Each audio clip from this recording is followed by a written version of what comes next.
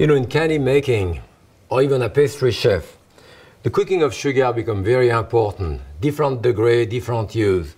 Often we cook the sugar into unlined copper.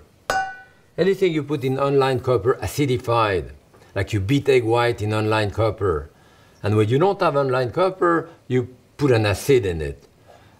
A pinch of cream of tartar, tartaric acid, or a few drops of lemon juice, citric acid, a couple of drops of vinegar, acetic acid. Any of those tend to work, but if you use the copper like this, then you don't use anything in it. It has the same reaction.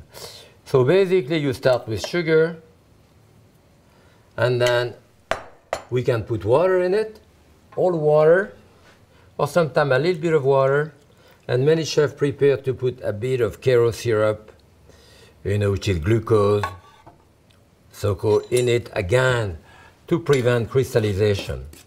You just want to stir it enough so all the sugar is wet, and that's it. You don't want to stir it anymore. When it's cooked, you don't stir it. In fact, sometimes on the side of it there is crystallization. Sometimes we put a lid on top of it, and it gives you some vapor, some moisture, and it melts a bit of that crystallization. So now I'm going to put that to cook. Now let's see. It's still a white caramel, but I think there we are at the hard crack. Watch out with that. Cold water, be careful. Grab some and go back in there. It hardened right on it, and you can see a little bit of tinge of yellow here. That caramel is hard. This is hard crack.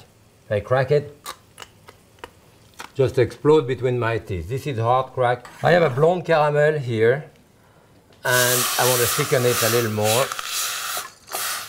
So if you put it in water and ice, the bottom will thicken quite fast. And that's what you want. Now the bowl is oiled to prevent sticking. Try to go around. Whoop. I want to go from one side to the other.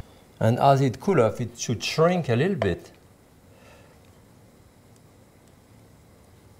to come out of the bowl. Again, it has to cool off. Give it time. That's it. To have it in there. And now to do angel hair. A nice way of doing it like that is to do it with a whisk. You cut the end of it so you can grab it. And what I have here. So what you want to do there, you want to get a piece of wood and spread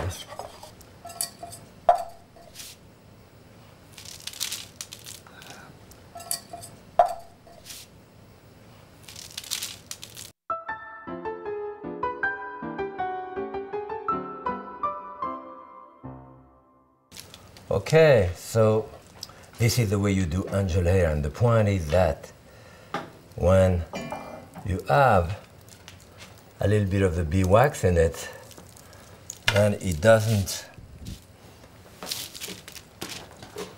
glue together.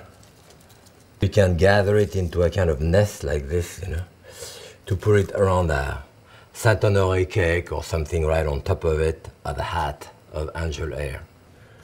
So whether you do it on the outside of the bowl or the inside, you want to pry it out a little bit. It does shrink a little bit as it cools off.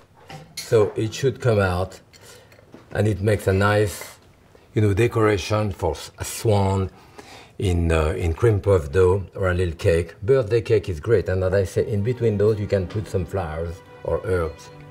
Looks great.